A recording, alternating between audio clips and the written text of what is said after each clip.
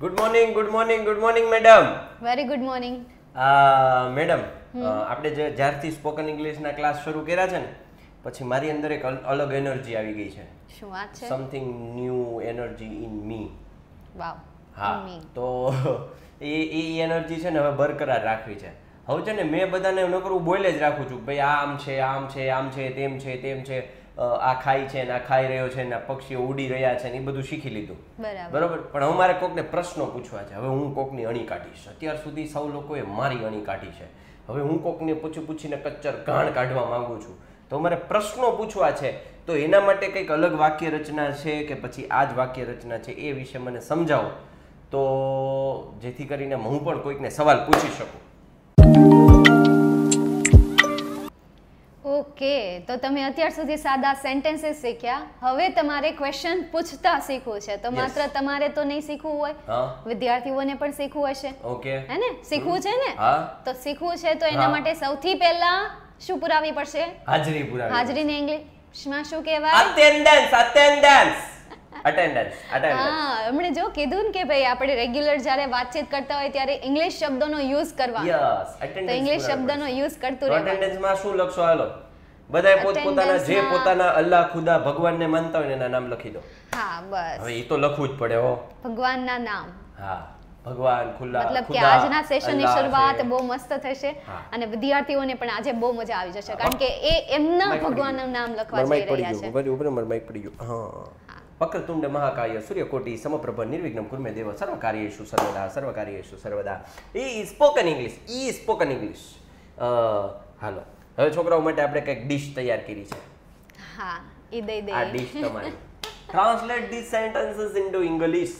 જે આપણે લાસ્ટ લેક્ચરમાં શીખ્યા હતા એને રિલેટેડ 3 વાક્યો આપ્યા છે. કમેન્ટ સેક્શનમાં જરૂરથી જવાબ આપજો. હું બોર્ડ પર લખી રહ્યો છું. એક્ટિંગ થઈ રહી છે.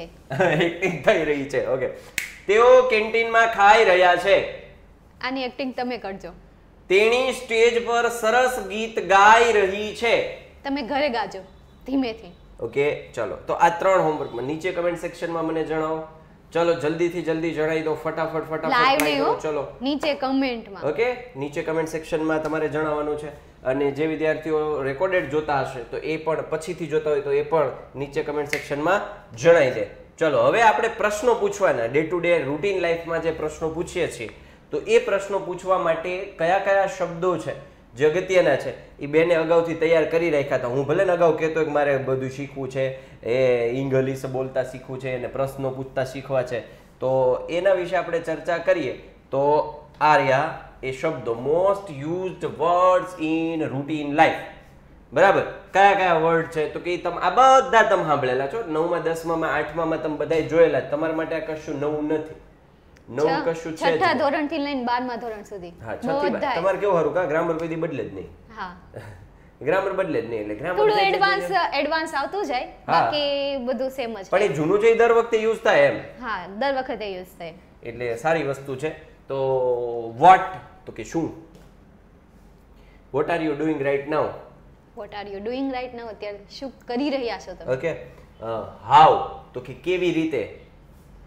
How will you go to Goa. બરાબર છે. તમે ગોવા કઈ રીતે જશો?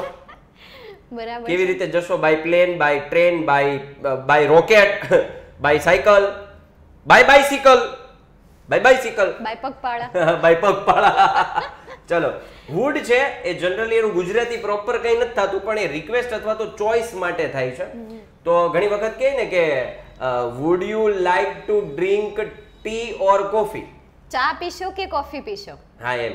તો અહીંયા જો એક નાનો એવો નિયમ યાદ અપાઈ દો. આની પહેલા એક સેશનમાં ગમે ત્યારે કીધું હતું કે જ્યારે વાક્યમાં 2 ક્રિયાપદ આવે, would you like to drink, એક વખત ક્રિયાપદ પછી બીજી વખત ક્રિયાપદ વાપરવું હોય તો આગળ શું વાપરવાનું? ટુ.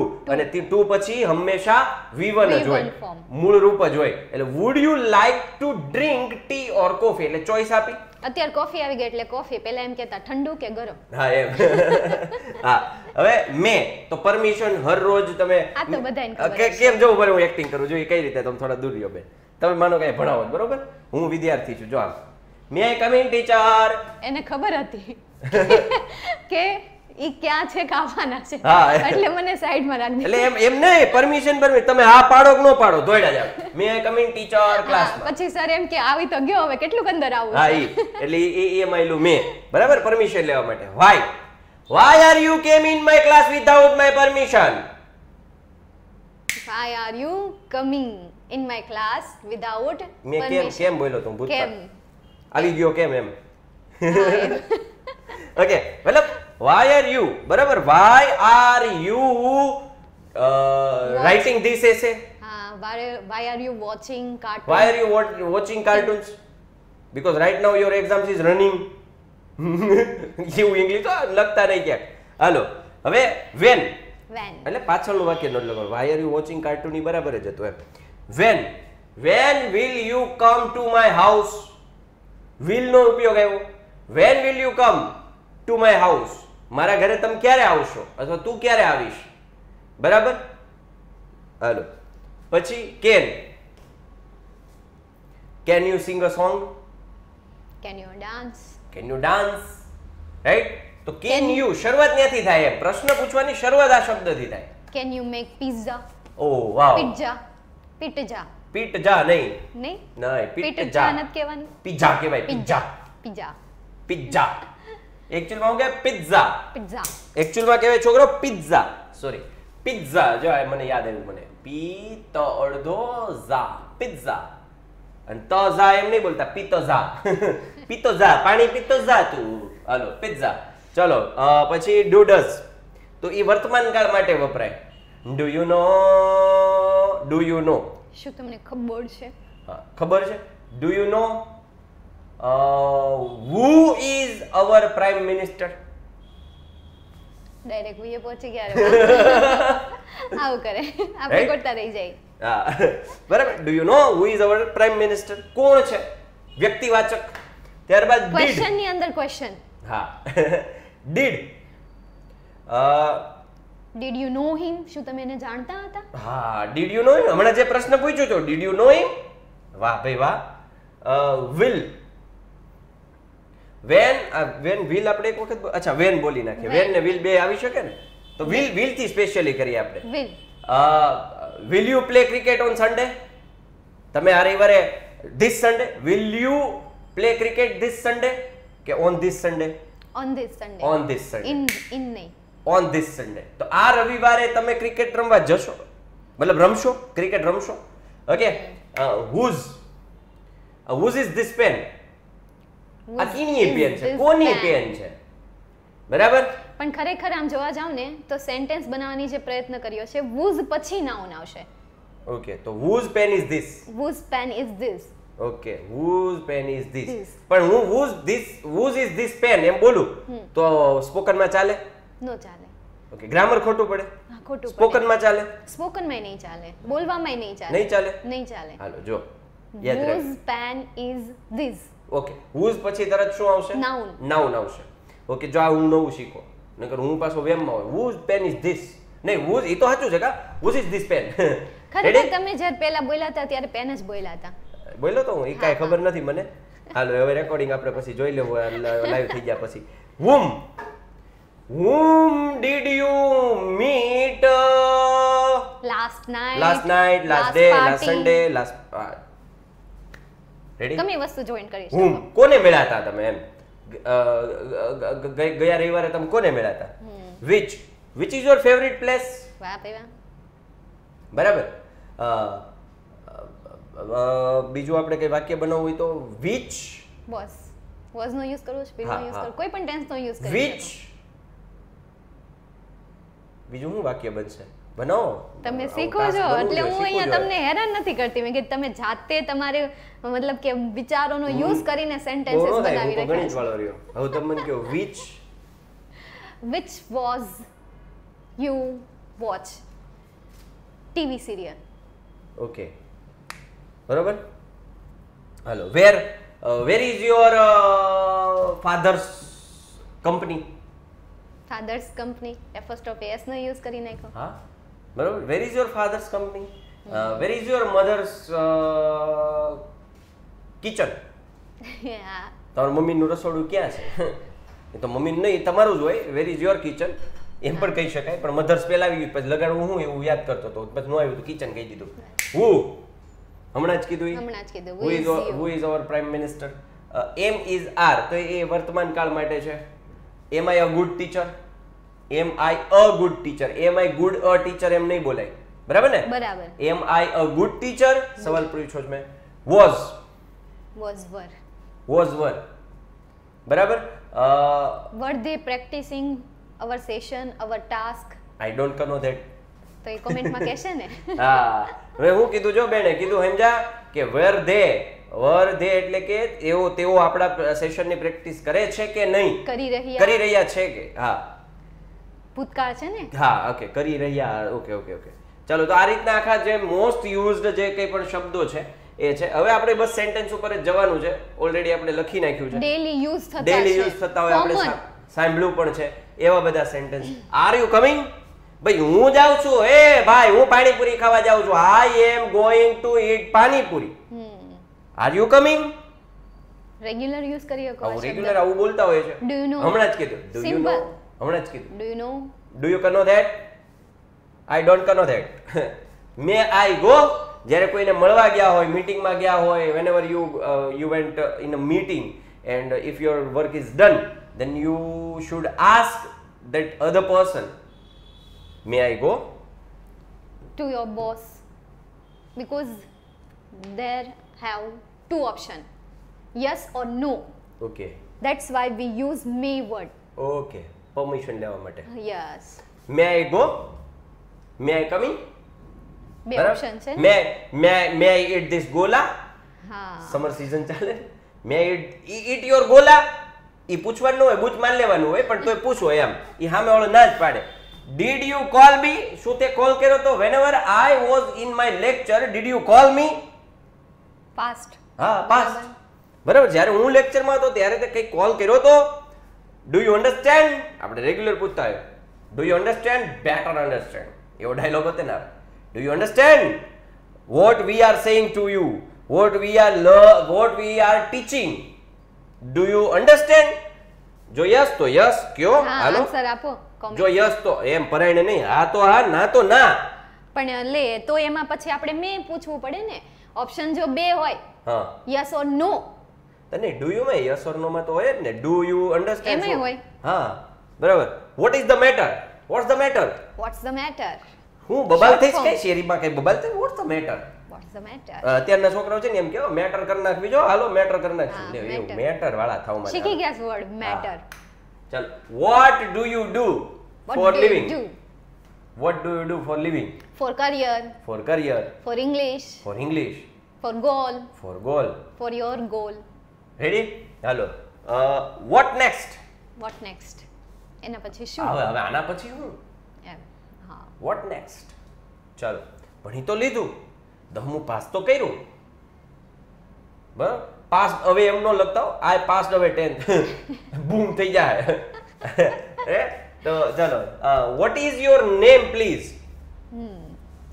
તમારું નામ શું છે મહેરબાની કરીને મને કહો. એમ પોલાઇટલી બહુ બોલવું હોય ને તો પાછળ પ્લીઝ બોલી દેવાનું, નહીં તો નહીં બોલો તો પણ ચાલે. વોટ ઇઝ યોર નેમ બોલો તો પણ ચાલે. What's the news? What's the matter? What's the reason? What's the trouble? બરાબર, કહી શકાય. ટ્રબલ એટલે મુશ્કેલી. શું મુશ્કેલી છે ભાઈ તમને? શેની ભી પડે તમને? બરાબર. રીઝન શું કારણ છે? બરાબર.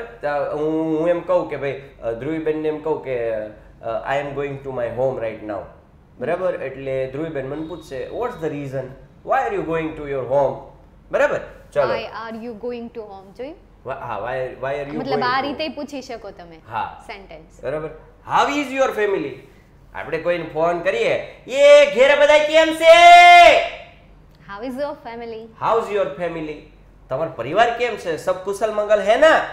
હા, ઈ બરાબર. What will I do for you?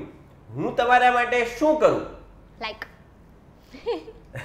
હા, વાહ બેન વાહ, મોકે પે ચોકા. હા, તો વિડિયો લાઈક કરી દો હવે. ચાલો જલ્દી વિડિયો લાઈક કરી દો, ફટાફટ ચેનલને સબસ્ક્રાઇબ કરી દો. મને યાદ આવી ગયું કહી દો.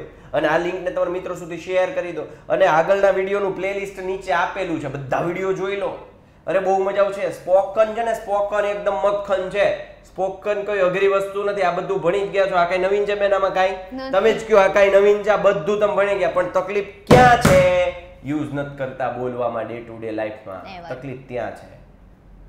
તો એ તમે જે ડે ટુ ડે લાઈફમાં યુઝ કરતા થાવ, બોલતા થાવ સ્પોકન માટે, એટલા માટે જ હું અને બેન મહેનત કરી રહ્યા છીએ, બરાબર? બાકી ગ્રામર તમને આવડે જ છે, ગ્રામર બધા ભણાવે જ છે, એ કોઈ આપણે જરૂર નથી. ખાલી ને ખાલી તમે બોલતા થાવ ને એ જ મોટી વાત છે, એ જ મોટી ચેલેન્જ છે જેને તમારે પાર પાડવાની છે, એ જ મોટો ટાસ્ક છે. ગમે એમ કરીને બાય હુક ઓર બાય ક્રુક. હા, બરાબર. તો આ જ વાક્યો જે તમને અહીંયા બતાવેલા છે, આ બધા વાક્યો જે છે એ તમે રેગ્યુલર ડે ટુ ડે લાઈફમાં યુઝ કરી શકો. અને બનાવો પણ તમે પાસ્ટ સેશનમાં તમે સ્ટડી કરી ગયા ને, આઈ કેન નો યુઝ કરતા, can no, must no, have to no, M is R, was વર, આ બધા યુઝ કરતા આપણે શીખવાડી દીધા છે. શુડ. હા. તો હવે એ શબ્દને તમારે ઉપાડીને મૂકવાના છે આગળ અને પ્રશ્ન બનાવવાનો છે. For example, I can speak, તો હવે એમાં પ્રશ્ન કરવો હોય તો can I speak, can I speak. I can dance, can I dance. I must follow traffic rules, must I follow traffic rules. મસ્ટની જગ્યાએ તમે બીજો પણ May વર્ડ I? યુઝ કરી શકો, મી વર્ડ યુઝ કરી શકો. Should I. શુડ આઈ, મસ્ટની જગ્યાએ should વધારે આગળ સારું લાગશે, શુડ, યસ. કારણ કે મસ્ટમાં તો ફરજિયાત ફરજિયાત ઓપ્શન પ્રમાણે આવશે આવી જ ગયો, નહીં. ઓપ્શન જ નહીં આવે. એટલે should I follow traffic rules, શું મારે ટ્રાફિક રૂલ્સ ફોલો કરવા જોઈએ? જસ્ટ એક સૂચન છે, બરાબર. એટલે મસ્ટ કરતા શુડ બેટર રહેશે. હા, ઓકે. ચાલો, તો આ what will I do for you એ પણ આપણે ક્લિયર કર્યું. Why didn't you come? એટલે ભાઈ અમે તો સાંજે કાલ રખડવા ગયા હતા, વાય ડીડન્ટ યુ કમ? તું ચમ નતો આયો લ્યા, તું ચમ નતો આયો? આપણે કઈ સહી ને મેહોણી ભાષા, હા, મેહોણી, મેહોણી. મેહોણી. બરાબર. તો વાય ડીડન્ટ યુ કમ? તમે ચમના નતા લ્યા, તો એ ન માટે વાય ડીડન્ટ યુ કમ ભૂતકાળ થઈ ગયો, ગઈકાલ સાંજે અમે રખડવા ગયા હતા, તું કેમ નતા આવ્યો? What should I do for exam? મારે પરીક્ષા માટે હમણાં આપણે કીધું ગયા હતા એમ કીધું ને, હા. સેમ એવી રીતે ઇંગ્લિશમાં આવે ડીડન્ટ. અચ્છા, ગયા હતા નું શોર્ટ ફોર્મ થઈ ગયું ગયા હતા. ઓકે, ગયા તા. એ અચ્છા, ઓકે, નવું સમજાવો તમે. આ એકચ્યુઅલમાં છે ડીડ નોટ, ડીડ નોટ. એનું ટુકડું. આપણે કેમ વધારે સ્પીડમાં બોલવા માટે એમ કહીએ ગયા હતા, હા, બસ એવી રીતે અહીંયા ડીડ નોટ નું થઈ ગયું didn't. Okay, very good. What should I do for exam? પરીક્ષા માટે મારે શું કરવું જોઈએ? એલા ભાઈ, વાંચું, પ્રેક્ટિસ, મહેનત કરવી જોઈએ, પ્રેક્ટિસ Ready. કરવી જોઈએ, બરાબર. Are you ready to go? R, you ની સાથે આર આવે, you are ready to go. Okay, આપણે કીધું કે હવે તમે જવા માટે તૈયાર છો, હાલો જાઓ, ધક્કો મારો. By bus. હા, ઓપ્શન આપ્યા હતા. રેડી. તો are you ready to go? હવે ભાઈ જવા માટે તૈયાર છો? What will I answer? હવે મારે શું જવાબ આપવો? મૂંઝાઈ ગયો હું, તો ડઘાઈ ગયો હું, તો અટકી ગયો, બરાબર. What will I answer? What happen? શું થયું? આના ઓપ્શનમાં આગળ તમે જોઈ ગયા what's the matter, what's the matter? હા, એમ પણ કહી વોટ શકીએ. Happen similar.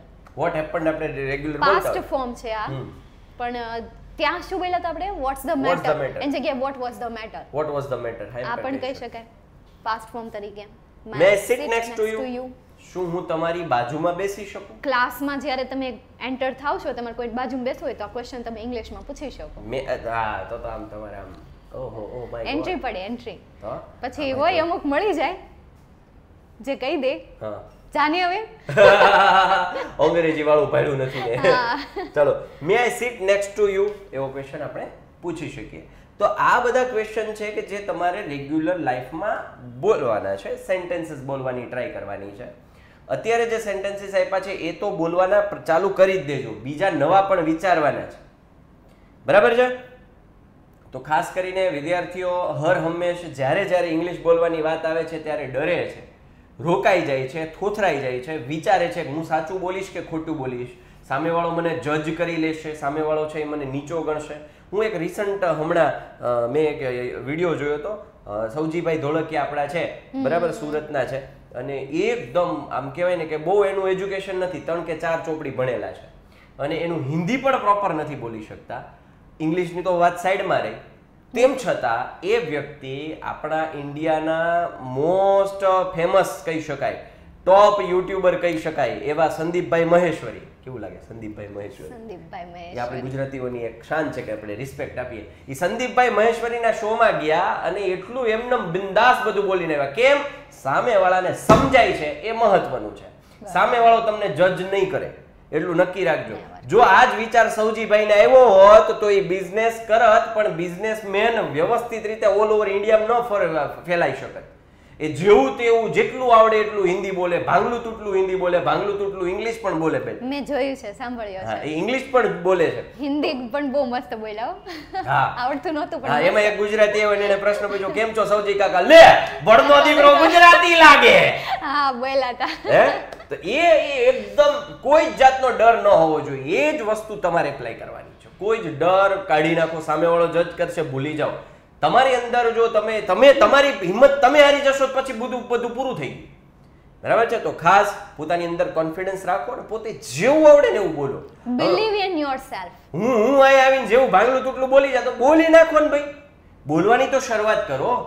Spoken English is nothing but a daring. Need a daring. બરોબર? બાકી તમારી પાસે નોલેજ છે જ, ગ્રામરના નિયમો તમને આવડે જ છે. ડેરિંગ કરો ને તો થાય.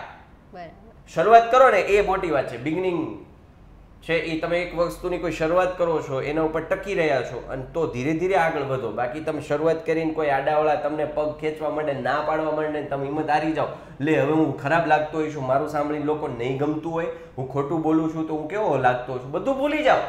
એ ખોટું ખોટું ખોટું ખોટું ખોટું ખોટું ખરું ખરું ખરું ક્યારે કન્વર્ટ થઈ જશે ને તમને ખબર નહીં પડે. પણ એ ખોટું ખોટું ખોટું ખોટું ખોટું ખોટું ની શરૂઆત તો કરો. રાઈટ? તો આ હતા આપણા ડે ટુ ડે લાઈફમાં પૂછાતા questions. All the questions regarding using in day to day life. ફાંકો મારી દીધો મેં. મને ખબર છે અમુક ખોટું છે, એમાં ગ્રામર નથી ક્યાંય ભેગું થાય એમ, પણ તેમ છતાંય તમને સમજાઈ ગયું, બસ એ મોટી વાત છે. પણ શરૂઆત કરો. રાઈટ? તો આ સાથે આપણે આજનો સેશન છે અહીંયા પૂર્ણ કરીએ છીએ. ફરી પાછા કોઈ નવા કન્સેપ્ટ સાથે, નવા ટોપિક સાથે, નવા સેન્ટેન્સીસ સાથે મળીએ છીએ. યુથ વિદ્યાકુલ યુટ્યુબ ચેનલ પર સબસ્ક્રાઇબ કરો, વિડીયો લાઈક કરી દો અને તમારા મિત્રોને શેર કરી દો કે ન ભૂતો ન ભવિષ્યથી અત્યાર સુધી આવી રીતે ક્યાંય સ્પોકન શીખવાડવામાં નથી આવતું, એવી રીતે આપણી યુથ વિદ્યાકુલની ચેનલ છે તમને સ્પોકન શીખવાડી રહ્યું છે, કે જે રેગ્યુલર એકચ્યુઅલ મેથડ છે, એકચ્યુઅલ પાથ છે, કે જે આપણી આસપાસની દુનિયામાં એકત્ર કરી અને બોલવાનું છે. Thank you. જય હિન્દ, જય ભારત, ભારત માતા કી જય.